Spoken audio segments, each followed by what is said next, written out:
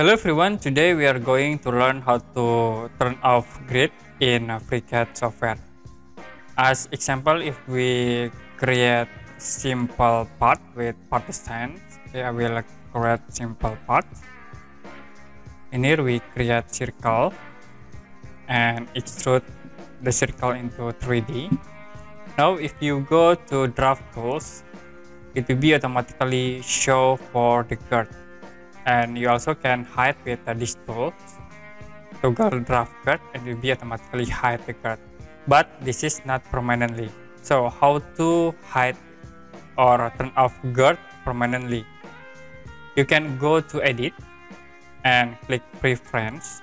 The next in draft option, click on grid and snapping tab, and you can uncheck this all option of grid.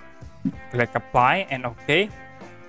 Now if we start again, like I will draw simple parts.